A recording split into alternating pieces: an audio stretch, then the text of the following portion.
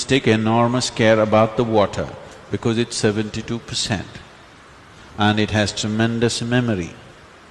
If I open this water, or even without opening, if I say something to this water, it remembers. There has been lot of experiments in this direction.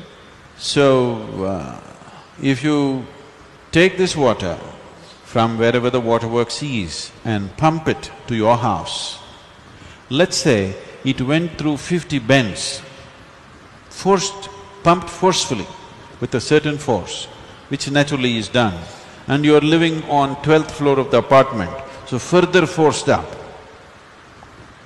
Now they are saying, if it goes through 50 bends, about 60% of the water has turned poisonous. Immediately when it comes in the tap, if you take it and immediately drink it, it will work as poison in your system.